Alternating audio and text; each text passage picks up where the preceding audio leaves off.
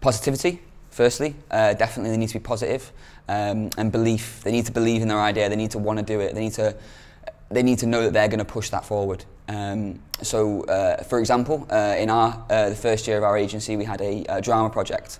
And it was very simple, it's just drama workshops, really simple, and she got funded by the panel. And the main reason the panel funded her, because they said that this is going to happen anyway.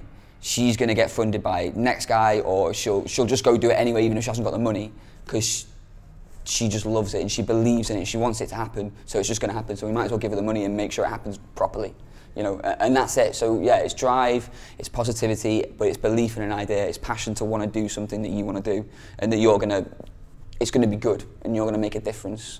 The rest, you know, all the business stuff, we can work with that and we can develop and help you understand it, but it has to be something that you want to do.